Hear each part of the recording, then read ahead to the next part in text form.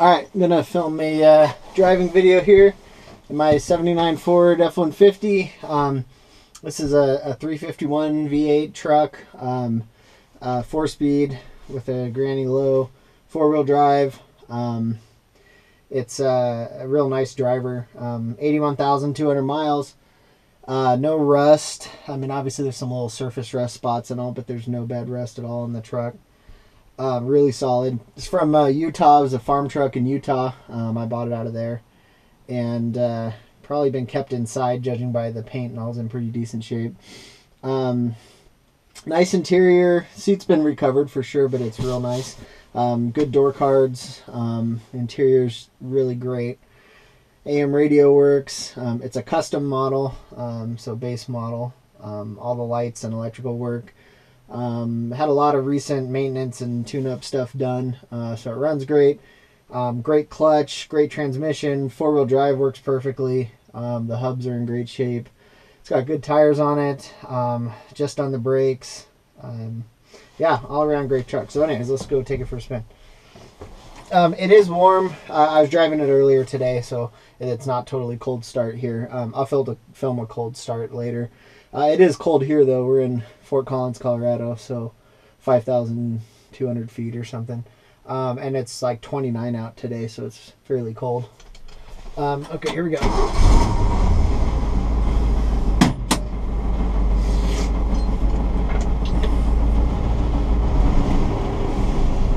Yeah, it's got great clutch, and the trans is really tight.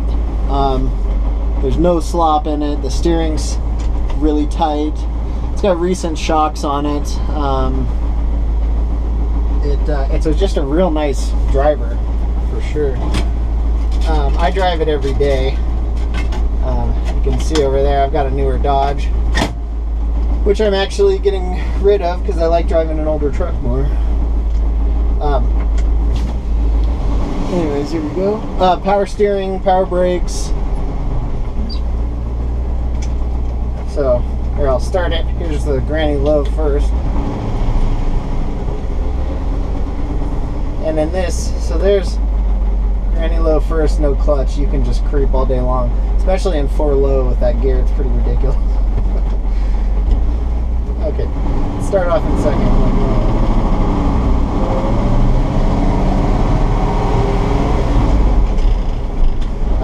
The alignment's good, drives real straight. The steering wheel, when it was aligned, was not perfectly straightened, so I may get that fixed soon. It's kind of annoying, so you'll notice when we're going straight up here that the wheel sits cocked just a little to the left, which is pretty minor, but it annoys me a little bit, and I drive it a lot.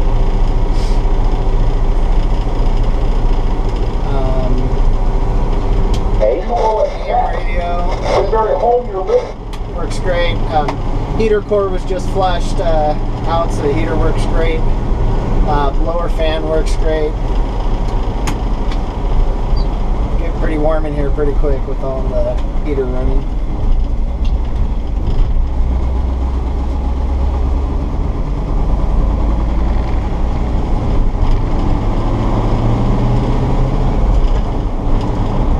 But just real solid transmission.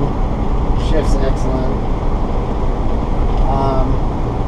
Yeah, we'll stop and engage the 4-wheel drive as well in a minute. But let's get out on the road so you can see it in different kinds of traffic.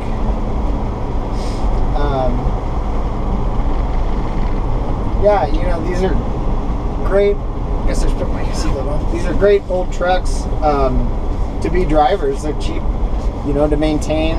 Really reliable. Cheap to keep on the road.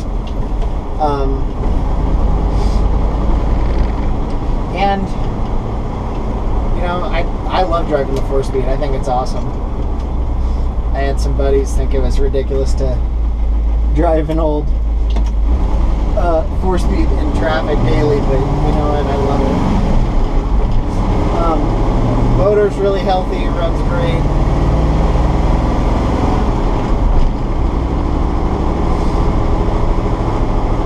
It is a long bed, and you know what else? Has the built-in tie-down hooks on the bed, which tailgate has some dings in it, but the latches work great. You can see that dings in the picture. Not surprising for a farm truck. Good rubber floor mat interior, solid floors. Headliner's in nice shape. And it'll do, I drive it down to Denver every now and then. It does just fine on the freeway. You know, you'll do about 70 is where this thing's happy. It'll do 75, even up to 80 if you need to, but there's no overdrive, so perfectly fine on the freeway, but definitely not great gas mileage for a freeway commuter.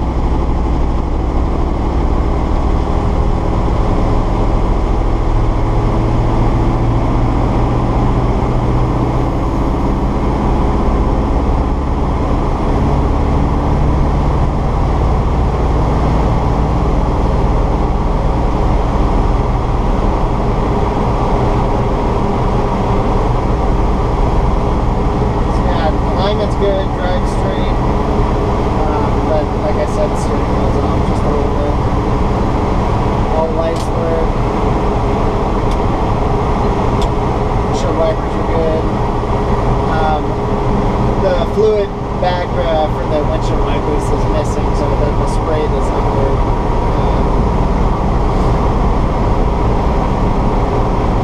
All the gauges work, new temperature sender. This is about normal operating temperature. I've always noticed the gauge reads low, but works just fine. The fuel gauge you'll see is on empty, so the rear tank, I've already tested it, the sender in the rear tank is bad. It does not work. It just always reads empty on the rear tank. However, the tank selector switch works just fine, and the sender's great on the front tank. You'll see it rise. So I may replace that soon. We'll see. It's about a $40 part in an afternoon to drop the tank.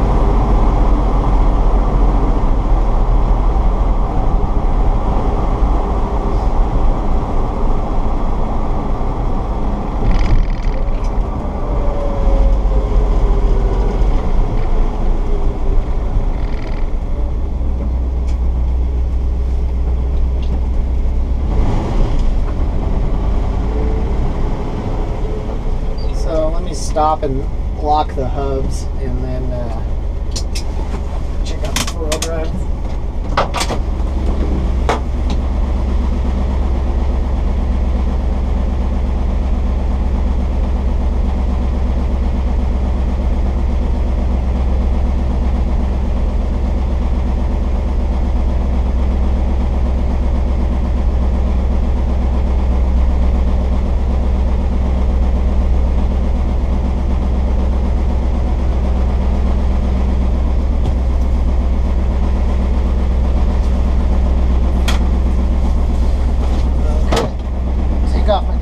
With the just having this on the heat setting, even without the blower running, you get enough warm air in here that you're certainly not cold. Okay, hubs are locked. Okay, there's 4 high.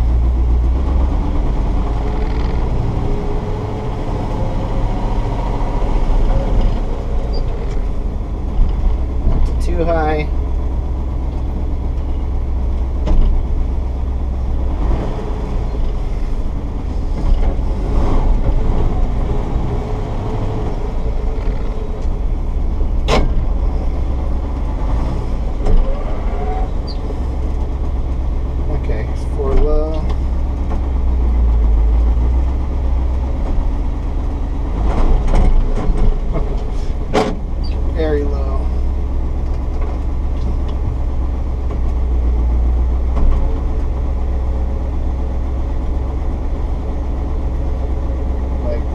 ridiculously low.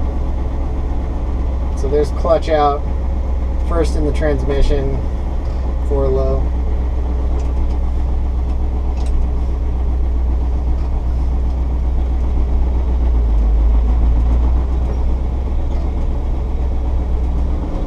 Okay, back to 2 high, into 4 high.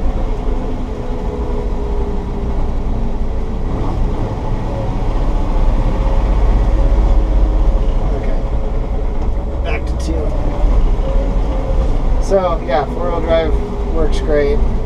I just washed it, so I'm not going to take it on the dirt. That'd be a lot more reasonable to show you in the dirt, but I've got it clean right now. So if anybody needs a video of that, I'm happy to, and film it from the outside if you need.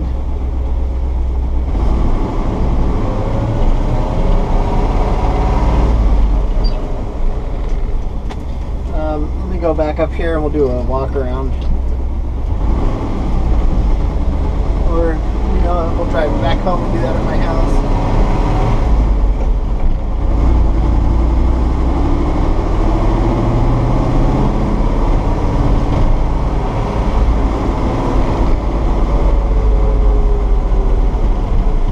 I'll do a little more stop and go driving around here.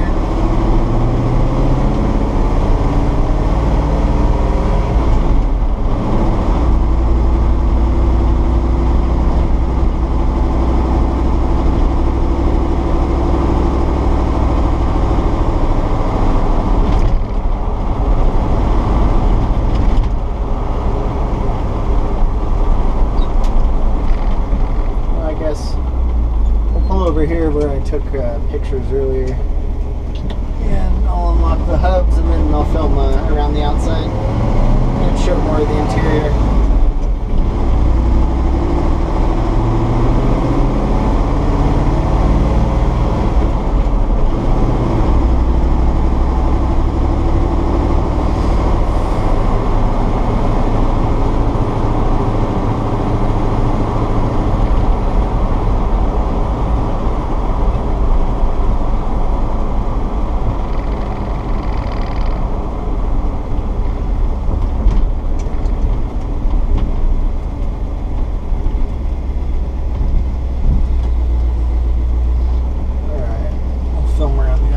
Here.